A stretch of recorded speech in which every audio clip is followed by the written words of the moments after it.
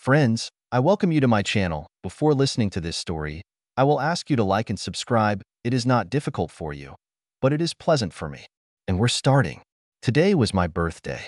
It was a tradition to set up a barbecue bar and invite the whole world. Well, it wasn't that bad. Just family, friends, and neighbors.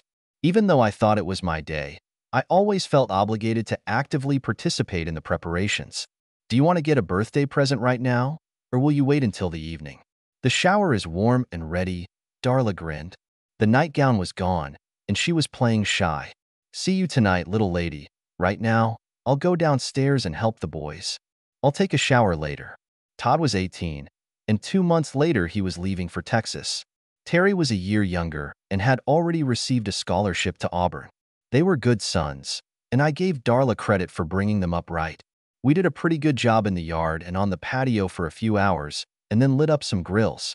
Todd started the smokehouses, and Terry smeared dry butter all over the meat. Damn it, considering how things are going, I could probably sit back and let them take care of everything themselves. Darla showed up just as we were finishing the preparatory work. Her 2 sisters came to help her with all the extra things.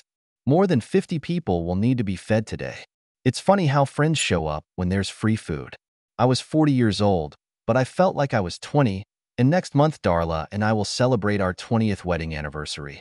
It was a good marriage. He seemed to have disappeared about a year ago, shortly after Darla started working. The fear of an empty nest pushed her out of the house. We didn't need the money, but she needed social interaction. The guys and I went to the shower. I had a new shirt just for the occasion, which my mother left at the beginning of the week. Darla wisely insisted that I wear an apron. It wasn't long before our guests started arriving. Some brought dishes with food, others, gifts, and others, soft drinks. The weather was fine, and the day promised to be beautiful. Darla looked great and, as always, was the perfect hostess. She'll turn 40 next year, but she'll pass for 30 without a problem. She kept her figure and appearance. I watched her flutter around the tables, making sure everything was in order. An ideal wife and an ideal mother. What more could a man want? I do not know where he came from, and I definitely did not recognize him. He was tall and wearing a dark blue jacket. He stopped at the edge of the party area, bent down and said something to one of the neighbors. She pointed at Darla. He thanked her and walked towards us. Darla noticed his approach and seemed a little embarrassed.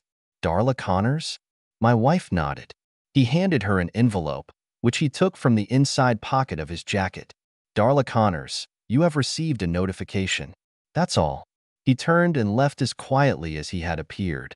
Of course, by this time, everyone at the party was already watching. Darla stood motionless. There was no emotion on her face.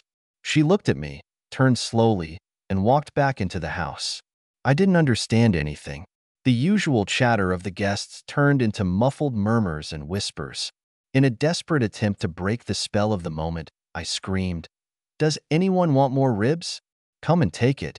Todd and Terry came up to me. "What the hell is going on, Dad?" Terry tried to be restrained. "I have no idea." I could only shrug my shoulders. Todd started toward the house, but I stopped him. "Why don't you guys check if you need another beer or something to drink?" When the conversation in the courtyard began to return to normal, I relaxed a little. After 10 minutes, I decided it was time to talk to my wife. But alas, Dad, Mom is leaving in a Mustang. Terry pointed to the front of the house. My black convertible Mustang was speeding down the street faster than it should have been. The backyard was quiet again as everyone watched her scurry away. Darla usually drove a minibus, but it was parked inside. The Mustang was at hand. There were a lot of unanswered questions, but I think they could have waited until my wife got home. After that, everything went downhill. Darla's sister, Peggy, brought the cake, and I made a feeble attempt to look happy. Without Darla, everything seemed like a cloud. Friends and neighbors were the first to leave. The families stayed a bit longer, but in the end there was nothing more to talk about. Surprisingly, Darla's sudden departure was not a topic of conversation. I was alone with my 2 sons, and the house was quiet. They were both looking at me, waiting for some sign or explanation. I had nothing to offer. I sat on the couch while they went to bed. I was still there in the morning. Todd and Terry got up early. The smell of fresh coffee made me get up from the couch. Darla didn't come back. Whatever was in that envelope must have been very important.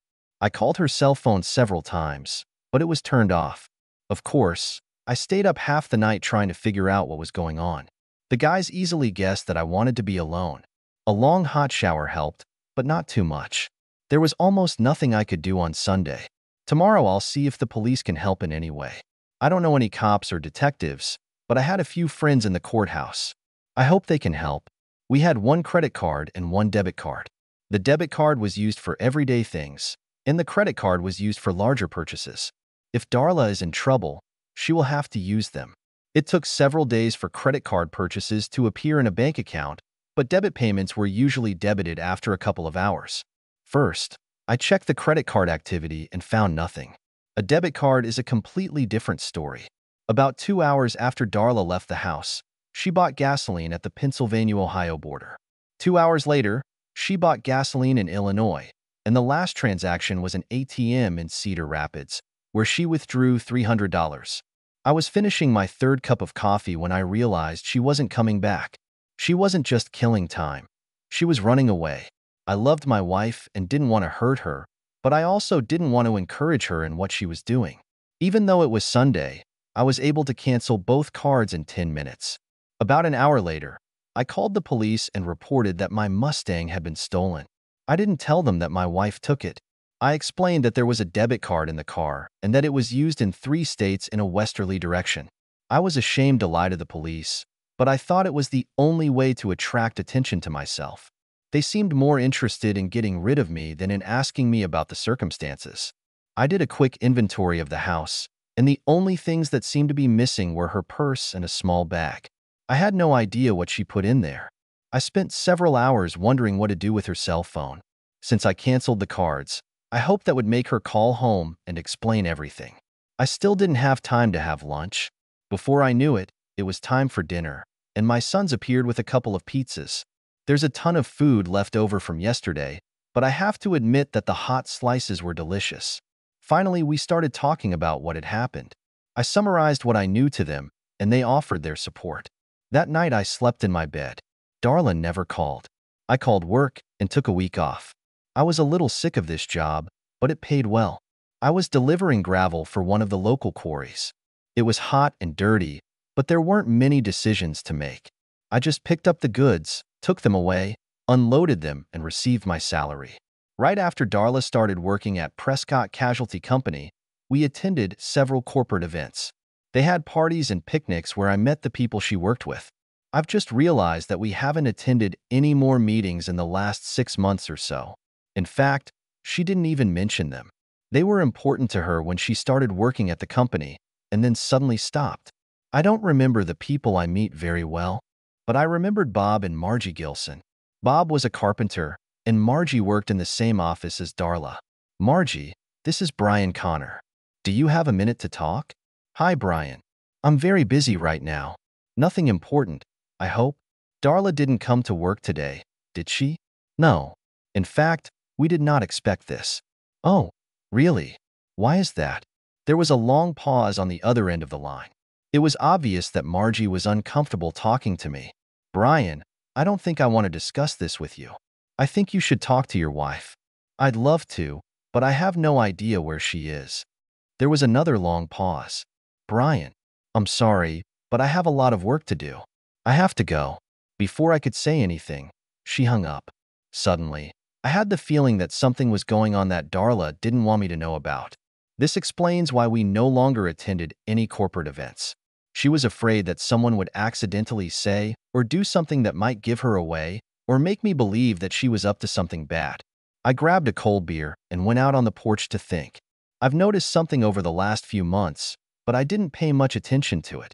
Darla started working overtime several nights a week. Not enough to wave red flags, but it has become commonplace. She stopped talking about work when she was at home, and we avoided talking to anyone from the company. On the other hand, she hadn't changed her appearance or her dress. She didn't buy any new clothes or fancy underwear. There were no suspicious phone calls or emails that I could remember. I trusted my wife. She didn't turn into a bitch at home and cut me off romantically. It was time to make some more phone calls. Donald Curry was an old school friend who worked in court. I didn't know what he was doing, but I knew he was connected to computers. I explained the problem to him and planned to meet with him when he returned from work. Before I left the house, I called a construction company and found out that Bob Gilson works in an apartment complex nearby. I planned to meet him right after lunch. When I arrived, the team was at lunch. Bob smiled and walked over to the car. He seemed much friendlier than Margie. "Brian, it's good to see you. I suppose you want to talk about Darla." "Bob, I talked to Margie this morning, and she refused to tell me what was going on. You have to let me know, man to man, without any nonsense." I liked Bob because he was a blue-collar guy like me, but if he tried to fool me, I'd get mad. "Brian, I usually turn Margie off when she starts gossiping about work, but here's what I know. Darla has been messing around in the office with a married guy for almost 6 months now. They tried to keep it a secret, but it became common knowledge in the blink of an eye. Margie stopped talking to Darla when she found out about it, as did many other girls. We missed you at the corporate party, but we decided that Darla specifically wouldn't let you in. That's all.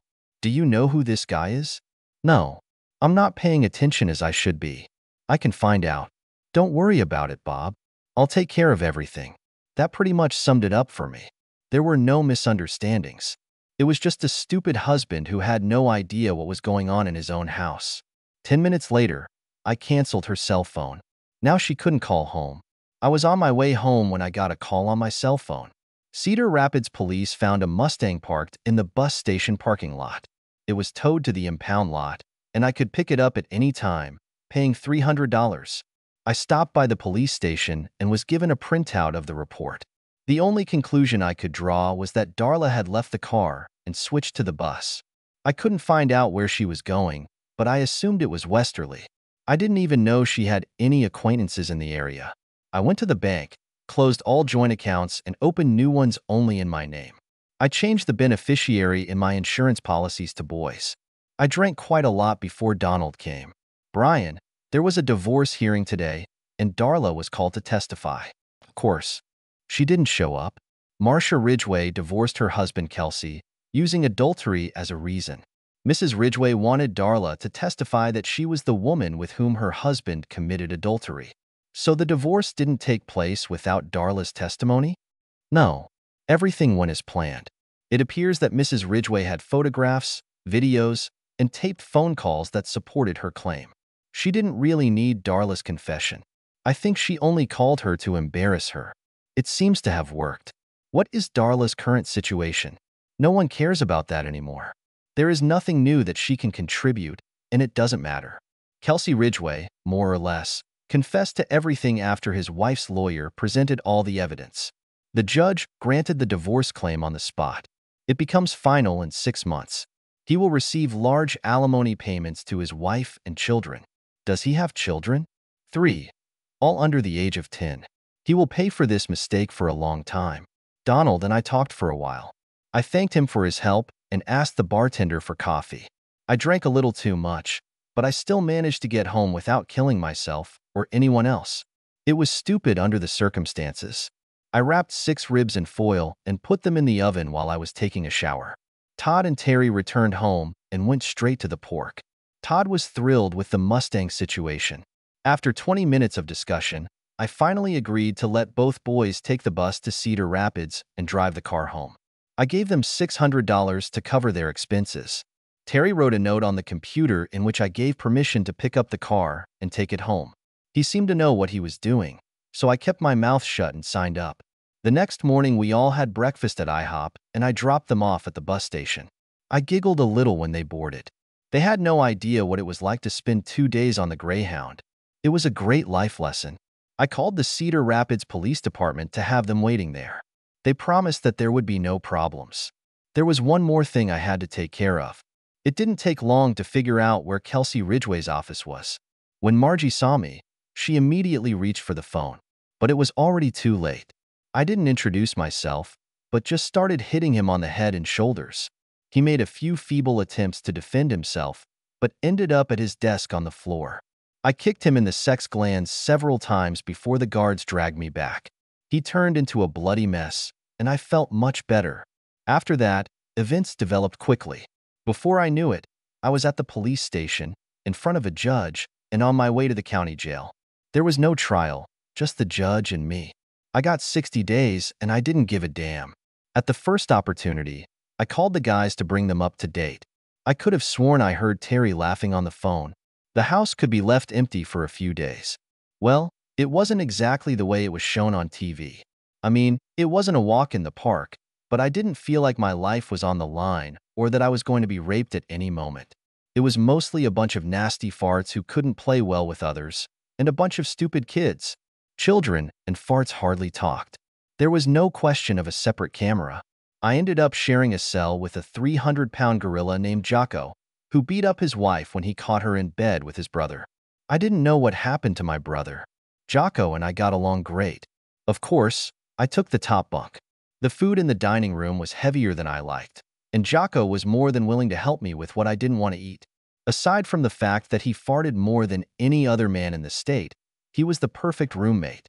3 days later, Terry and Todd paid me a visit. The car restoration trip went great, but they weren't expecting any bus trips in the near future.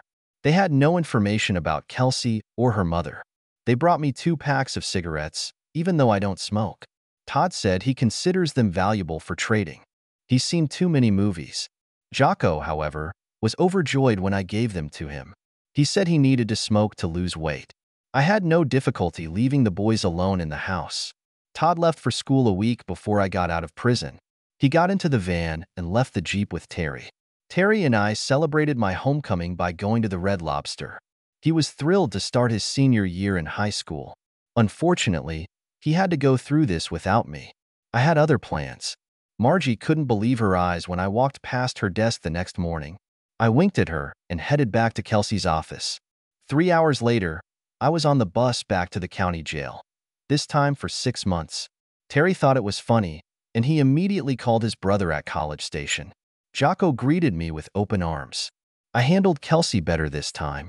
I even feel like I've broken something. Of course, I've never received any feedback, so I can't know for sure. I was fired from my job, a big surprise.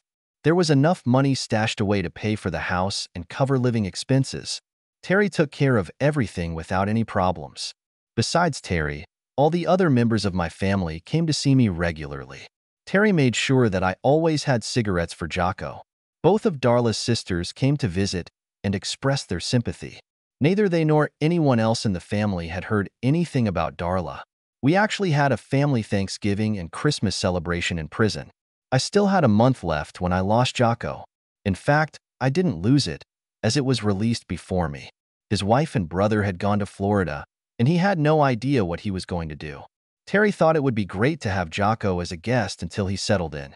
He offered him a job at a tree pruning company, but Jocko decided to move south, where it was warmer. To Florida, I think. The night before Jocko's departure, Kelsey Ridgway was found beaten to a pulp in an alley in the city center. He told the police that he was attacked by a monkey. I thought it was funny because I had an ironclad alibi. After I was released, I decided that I had had enough of Kelsey's flesh. In fact, he no longer worked in the area, and I didn't want to look for him. I took a course to learn how to operate large drilling rigs. It wasn't much harder than the dump trucks I was used to. I had to kill a few months before Terry got into Auburn, so I took the time to renovate the house.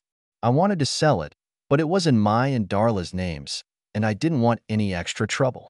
No one has heard a word from Darla since she ran away. Terry took the Mustang with him to Alabama because it was a chick magnet. I found a couple who were willing to buy a house with a cloud over it. I wasn't sure what that meant, but they got a good discount on the price.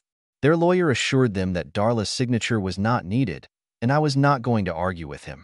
I just wanted to get out of it, freely and clearly. I used the down payment to buy a drilling rig with a sleeper. Before I knew it, I was on the road and free. I never bothered to file for divorce from Darla because I never saw the need for it. I wasn't interested in getting married again. You don't meet many interesting women in prison, and Jocko rejected me from the alternative. It looks like Darla wasn't going to divorce me either, because I didn't get any surprise in the mail. I didn't have any problems getting a job. I wasn't desperate for money, so I could be a little choosy in my searches. It didn't take me long to learn the tricks of this craft, and I really enjoyed my new life. Things got interesting while I was delivering a load of agricultural machinery to South Dakota. It was June, so there were no problems with the weather. I dropped the load and headed south, about 5 miles off Highway 90, when I stopped at the Belly Up Diner. I just told the waitress to bring home her favorite dish and coffee. 3 large televisions were showing 3 different programs that no one was actually watching. The one closest to me was showing mostly political ads, and one of them caught my attention. John Hemingway ran for the U.S.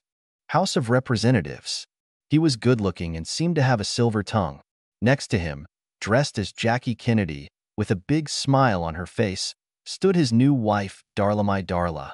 My thoughts were disrupted when the largest hash plate I've ever seen plopped down in front of me. That's it, big boy. Is there anything else you need? Who is this woman standing next to the clever talker? Betsy the waitress snorted slightly. This is Hemingway's new candy. He needed a wife to run for president. There were rumors that he wasn't straight, if you know what I mean. I started dumping Tabasco on the hash pile. She looks a little old to be a candy. I guess you can't be too picky when you're in a hurry. However, she's pretty, and I think older women make the best lovers, don't they? Darla looked really good. Her blonde hair was now brown and looked like it had been styled in a fashionable salon. Her makeup was flawless, and her dress fit her like a glove. It wasn't really a dress, but rather a tailored suit. I looked up from the TV and noticed that the waitress had returned to work. The hash was great, and it was easy to see why the parking lot was full. My coffee cup was filled twice before I put the plate away. The pie looked good, but I didn't have any space left.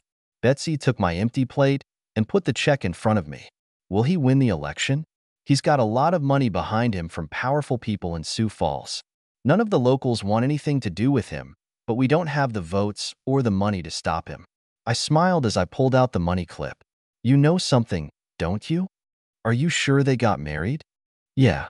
They actually did it on TV, like it was a reality show or something. But no honeymoon. They said they were waiting until he took office. I was smiling when I dropped a tinner on the counter.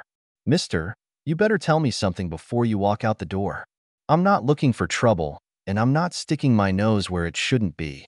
However, I would like to ask you a favor. Which one? Can I sleep for a couple of hours here in the yard before I get on the highway? No problem, but beware of these cheaters. They sneak up here from time to time. They are filthy, disgusting creatures. I nodded my thanks and left. Betsy watched from the window as I climbed into the car. I was just starting to enjoy a well-deserved nap when there was a knock on the door. I ignored him for a few moments, but he didn't stop. Go away. I was allowed to park for a couple of hours. Whoever it was, he didn't leave, and I had to open the door. Betsy said I needed to talk to you. Do you have a few minutes? It was dark, it was raining. All I could see was a stern-looking woman in a poncho. I didn't break any laws. Leave me alone. Just give me 10 minutes. She looked and sounded determined. I'm sorry, lady. I'm not interested in that. Go get one of the other guys. I'm not a cheater, damn it. I need to talk to you about Hemingway. I'll meet you inside in 10 minutes. That seemed to calm her down. She smiled slightly as she closed the door. Maybe it would have been better to just let her get into the car, even though she was soaked through. Pulling out my raincoat, I looked at my watch. I only managed to sleep for 3 hours. There was still a decent crowd in the restaurant. She was sitting in a booth by the window with 2 cups of coffee. Her hair was straight, shiny, black, with a small white streak on one side. She wasn't really anywhere near a girl. She was at least 35, maybe 40. The whole look was rounded, with high cheekbones and no makeup. I held out my hand and sat down. Brian Connors. Sally Wilmot. Do you want to eat something? No, thanks. I ate 3 hours ago. She replied with a polite smile. Betsy said you might know something about Darla Hemingway. I wanted to talk to you before you left. What the hell is so important about Darla Hemingway? My brother Franklin is running against him in the election. Franklin represents the people in the area. Farmers, ranchers, and Native Americans. Hemingway is supported by businessmen from Sioux Falls. We are not against business, but we do not feel that the locals will be treated fairly if Hemingway is elected. Okay, but I still don't understand what his wife has to do with all this. We don't know either. All we know is that something is wrong. Our election commission tried to check her biography, but found nothing. People from his campaign have not disclosed any information about her. Maybe it's nothing, but we're getting desperate, and Betsy said, maybe you know something. I think it's better for me not to become a professional poker player if the waitress reads me so easily. She leaned back in her chair. She was right. You really know something. Are you going to tell me? Or am I going to have to beat it out of you? I finished my coffee and grinned. I found her choice of words funny. In fact, it was just ridiculous. I waved my empty cup at Betsy and leaned forward. I think I like the second option better. I have no idea what came over me. It was not in my nature to be clever or to resort to hints, probably because I liked her behavior. She was self-confident and straightforward. I had the feeling that she always knew what she wanted and knew how to achieve it. Betsy refilled her coffee, and Sally Wilmot stared at me. I'm really sorry. It was rude and impolite of me. I will answer any questions. Sally covered her mouth with her hand and laughed softly. It's all right, Mr. Connors. I'm not that sensitive, and I thought your answer was sweet. I shouldn't have asked that question the way I did. Oh, good. This means that the second option is still open. No, damn it. How do you know Darla Hemingway? She's my wife.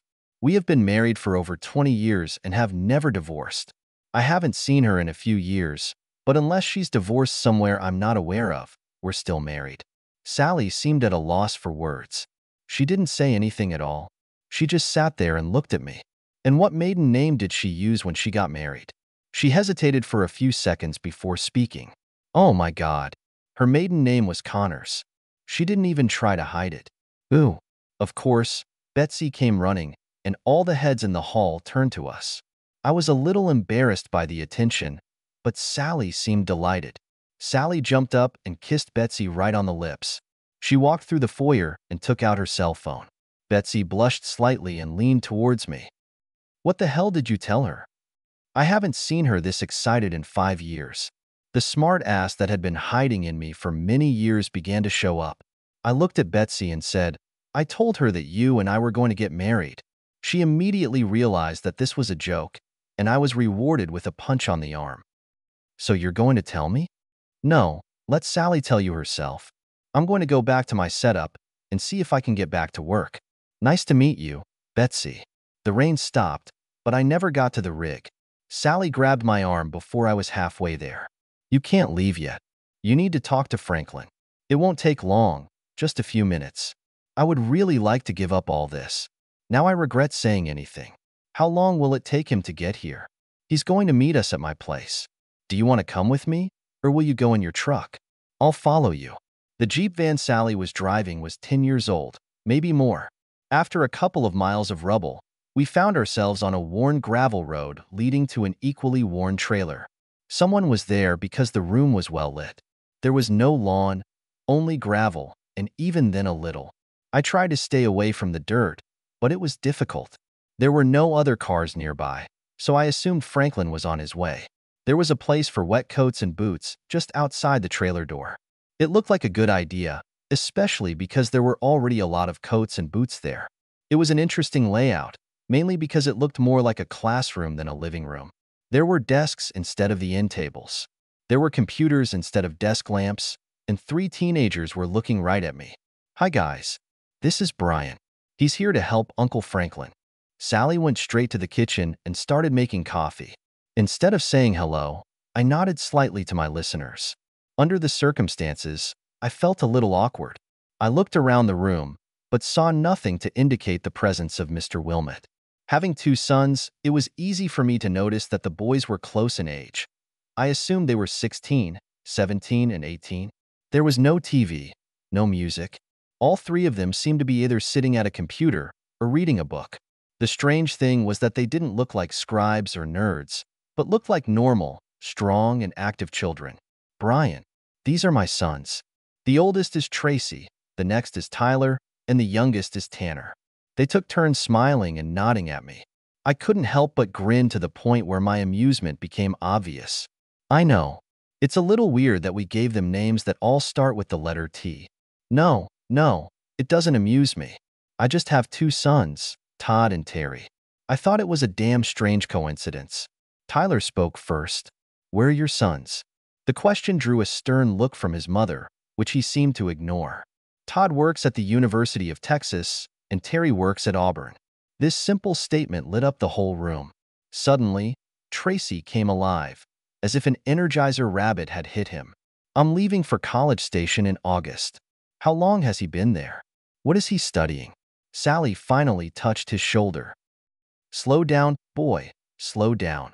I'm sure Mr. Connors will have time to answer all your questions. As it turned out, Tracy had a full football scholarship, and he had already enrolled in ROTC. Tyler was accepted into the United States Naval Academy in Annapolis and left a year later. Sally's husband served in the National Guard and died in the Gulf 5 years ago. She didn't go into details, and I didn't insist. Tanner, the youngest of the boys, had not yet decided what he wanted to do, but his mother made sure that he studied regularly. I had no idea what had delayed Franklin, but for the next hour, I was busy talking to Sally's sons. Sally just stood on the sidelines and watched me communicate with them, just like I communicated with my own. Talking to Sally's children made me realize how much I miss my boys. Finally, Franklin Honeycutt arrived with 2 assistants. After the performance, Sally got the boys back to work, and the adults gathered around the kitchen table. Apparently, they had some doubts that I was Darla's husband, and it wasn't important enough for me to get into an argument about it. As I was about to leave, I thanked Sally for the coffee and told the guys that I was glad to meet them. Sally wasn't involved in this. Damn it, Brian, sit down. Sally took over the conversation as if she were the one running for president. Brian, do you have a marriage certificate or something to prove that you were married to Darla Hemingway? It only took me a few seconds to pull the wedding photo out of my wallet. She was older now, and her hair was different, but it was still obvious that it was Darla. I looked at one of Franklin's henchmen, who was holding a laptop in front of him. Go to the archives of Berks County, Pennsylvania.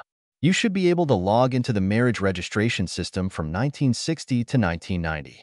Just find my name, Brian William Connors. Sally brought me a fresh cup of coffee and smiled slightly. She seemed glad that I hadn't left. August 17th, 1979, right? Franklin seemed a little happier now. I nodded and took a sip of fresh coffee. Good luck finding any divorce records. As far as I know, or anyone else knows, I'm still married. Feel free to explore all of this as much as you want. It doesn't make any difference to me. The conversation became a little superfluous and a little boring. No one stopped me this time. Do you mind if I get some sleep before I leave? No, not at all. Sally walked me to the door. I looked back to say goodbye to Franklin and his cronies, but they were deeply absorbed in what the politicians were doing. The boys waved or nodded at me as I left. An hour later, I heard Franklin and his band leaving. I decided I could finally get some sleep when I heard the knock on the door again. Sally jumped into the cab in a flannel nightgown. She put her finger to her mouth, indicating that she didn't want me to talk. We were far enough away from home that the boys couldn't hear anything, but I think she just didn't want to talk. She spent at least an hour with me in the sleeping car. It was passionate and loving, but a little uncomfortable. The rig cabin device is great for sleeping the driver, but that's it. I did everything I could under the circumstances. She left as quietly as she had come. Not a word was spoken. The sun had already risen when the door began to make noise again. It was Tanner. He told me to go inside for breakfast. Fortunately, boys and men like the same food, and Sally knew how to cook it. I spent another hour chatting with the guys and felt pretty comfortable enough to ask Sally for permission to take a warm shower before leaving. An hour later, I was finally on my way, but not for long. It was the local sheriff who stopped me before I got to the highway. Looks like Mr. Honeycutt needed to talk to me some more. I had to follow the police car back to the belly, where Franklin was waiting for me. He was just having breakfast and invited me to join him. Betsy brought me coffee and took the opportunity to wink. She must have been a closer friend of Sally's than I thought. It seems Franklin's lawyers wanted me to stay. I used the old hackneyed phrase, "time is money," to discourage him, but he just laughed and kept eating. It would be very easy to agree to everything and then just run away, but I decided that I might want to stay for a few more days, especially after last night.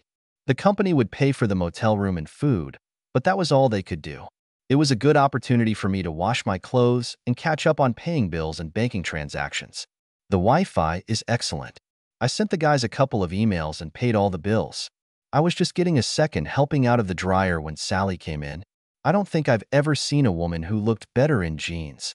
She had 3 children and a beautiful body. Her blue Oxford shirt was not tucked in, but belted with a silver belt. Her skin shone with a natural radiance. She was a damn attractive woman. What the hell are you doing here, Brian? I shrugged my shoulders innocently. I'm folding the laundry. You should have left. You said you were leaving this morning. Everything has changed. Your brother asked me to stay for a few more days. I only came to see you last night because I thought you wouldn't be here today. I can't keep you here after that. She struggled to find the words. She didn't seem to expect any kind of relationship other than one night, and had no idea how to handle it. I was amused by her confusion, and I considered it a reason for some fun. After talking to Franklin this morning, I'm seriously thinking about buying a house and staying here forever. Now I recognize bullshit by the smell. What is really going on? I sat Sally down on a bench next to the dryers. Your brother insisted that I stay for a few more days until they come up with something that would help me go after Hemingway. I promised to stay away from you and the boys until he gets it done. I didn't want to embarrass you or do anything that would make you feel uncomfortable. That's not the problem, Brian. The boys like you. They wanted to know when you could come back. They were a little upset when I told them you were leaving. Tyler wanted me to talk to you about staying a little longer. I'm really sorry. I was just trying to be friendly. They reminded me of mine, and it was easy for me to talk to them. I didn't want to cause you any problems. Of course, I didn't make it any easier for you when I came to your truck last night. You've definitely complicated things. This hint brought a poke in the arm and a smile. Why did you come? Sally shrugged and looked a little embarrassed. I'm not sure. It's been 5 years since my husband died. 5 years without any solace or passion. It just seemed like a great opportunity, especially since you were supposed to leave today. She started getting mad at me again. Why the hell didn't you leave? I picked up a stack of folded laundry, handed it to her, and then grabbed the rest before returning to my motel room. She hesitated at the door for a moment until I put my finger to my lips, as she had done last night. Her shy smile turned into a wide smile as she closed the door behind her. It's much easier to make love to a woman in a normal bed. However, I liked the shower the most. Even the hot water didn't stop us. Before she left, she made me promise to be home for dinner at 6 o'clock.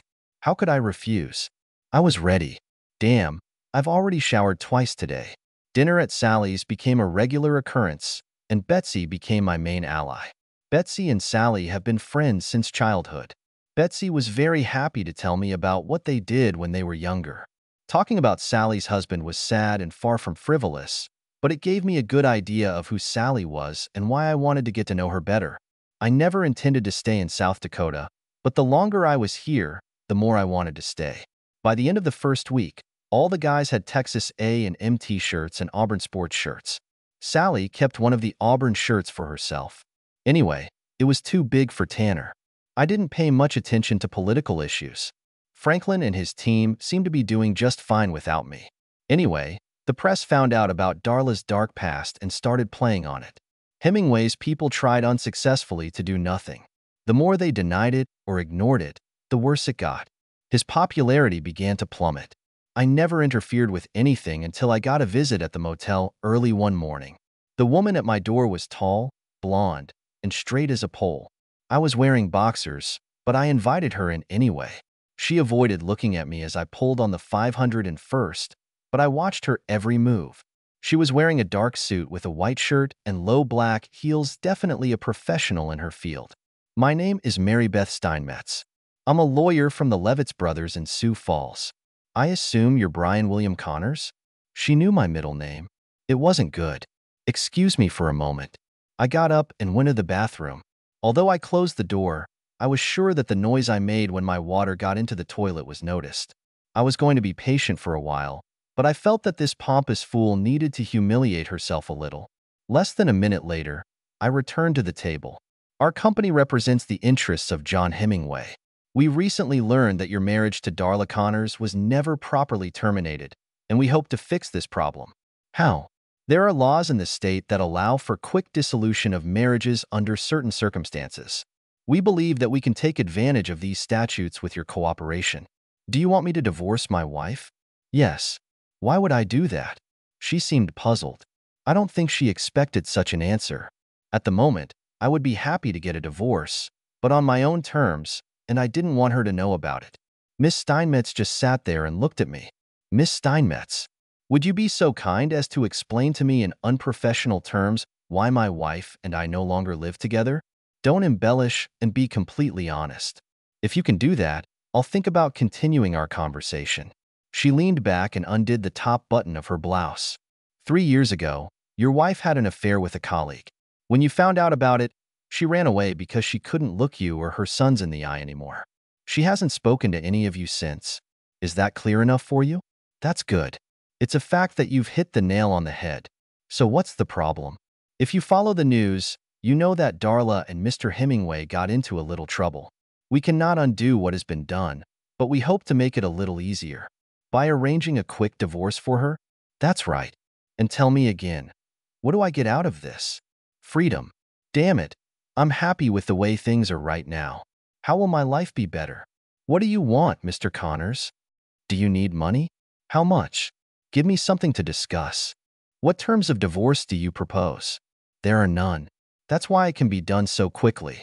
Neither money changes hands, nor assets that need to be divided, nor problems with storage.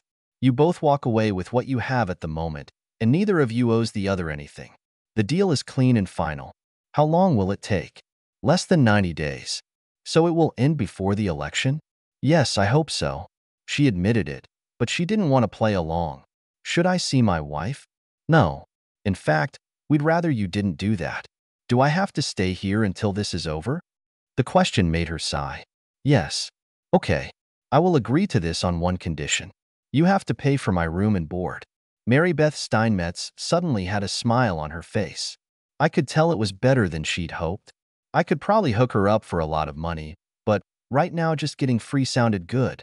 I can't prepare the papers for your signature this afternoon. Will it be okay? That's fine. I will have to consult with my lawyer, but I don't think there will be any problems. I didn't have a lawyer, but I wanted to talk to Franklin first. Your lawyer? Give me a business card. I promise to call if he doesn't like something. If you don't get a call, bring the papers. When she drove off, I saw Sally on the other side of the parking lot. Before I could wave to her, she was running down the road. After a hasty shave, I got dressed and headed to the Belly Up. Betsy looked at me sternly with a cup of coffee. Do I have a chance to explain? Not for me, Mr. Connors. But you better have a good story for Sally. Breakfast was hot, but the company was cold. I finished as quickly as I could and called Franklin. He was out of town, but we managed to talk for about 20 minutes. He was delighted with the whole situation and told me to agree, but made sure I had copies of all the documents. He spoke as if he was in control of the situation, no matter which way it turned. I asked him to call Sally. Sally parked right outside the door to my room. She got out of the Jeep when I pulled up and looked a little embarrassed. It was easy to tell from her expression that Franklin had called her. For the next 2 hours, she apologized to me in every possible way. Sometimes feeling guilty is good and pleasant. She had already left when Miss Steinmetz returned with the papers I had to sign. For some reason, she also made me accept a check for $10,000. Hemingway's campaign continued to go downhill, but my divorce petition went through the entire legal system. Tracy was in College Station, and he now had a friend who looked after him. I officially got divorced just before the election. Franklin won and promised to repay me for my help. I told him I would let him if he would give me his sister. It gave me another punch in the arm from Sally. Darla wasn't doing very well. After the election, someone decided to accuse her of bigamy anyway. Before they could do anything, she just disappeared. She was good at it. I didn't see or talk to her. I sold the truck and bought a house and a small gravel pit near Huron. Sally and I got married on Christmas Day, and all my 5 T-boys were there. Betsy moved into double wide and promised to take good care of him. The ultrasound showed that we are going to have a girl. Does anyone know good girls' names that start with the letter T?